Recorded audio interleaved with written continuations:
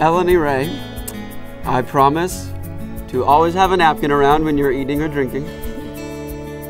I promise to trust you to take us to the right place for our curbside pickup and to only laugh a little when it's not.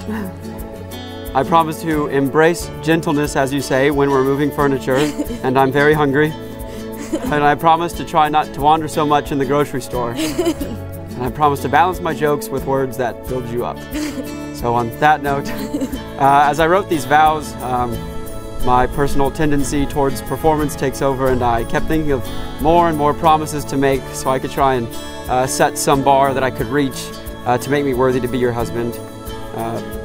In the process, though, I couldn't help but be reminded of the beauty of God's grace. There's no amount of rules I can follow or promises I can make to be worthy of God's perfect love, and yet He gives us anyways.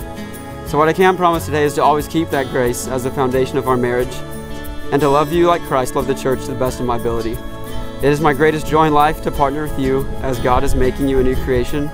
I can't wait to stand next to you before the throne when you're presented in spotless glory and beauty.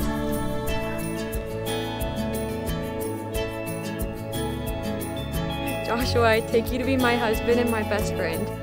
I enter this covenant with you, understanding that it's not about me or us or you, but it's about Christ. I devote my life to serving you and Christ, and I promise to help you pursue the things that He calls you to. I commit to be one with you so that Christ will be exalted, and by grace I will be faithful to remind you to continue chasing Him in His gospel. I promise to help you love life and to laugh with you always, and to agree to disagree on peeled apples. While I will not promise to let you win any board games, I promise to let you rearrange the kitchen as much as you want.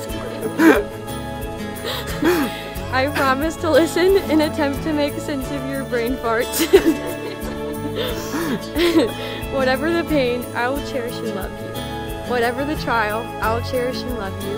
Whatever the circumstances, I will cherish and love you. And from this day forward, I look to each day with joy, knowing that it includes you, and I commit to make much of Christ with you.